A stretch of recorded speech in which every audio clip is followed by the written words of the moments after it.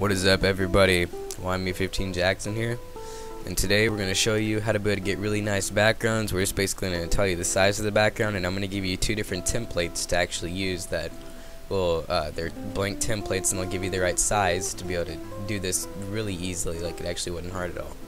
Alright, so now we have a PSD file and a JPEG file. So the PSD file is basically like a raw Photoshop file, or whatever you want to call it, and that would be if you're actually using Photoshop and you just want to put it straight in, then that's the template for that. Or you can still even use the JPEG file, but the actual PSD file will make it to where it's more editable, I'm pretty sure.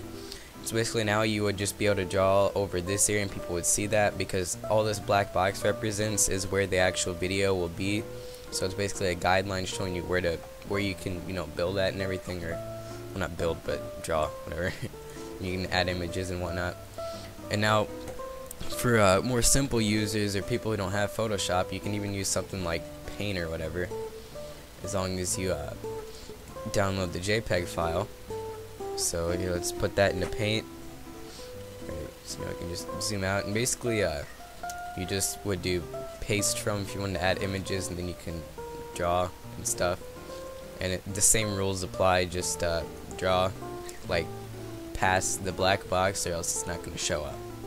So yeah, it's pretty simple. And then here's the actual resolution size if you want to just totally go on your own and try to do something, but you still have to know where the actual video will start, or else you're gonna have things that are inside, like that are covered, so you gotta know where all that starts. Alright, so I hope you guys enjoyed watching. We'll see you guys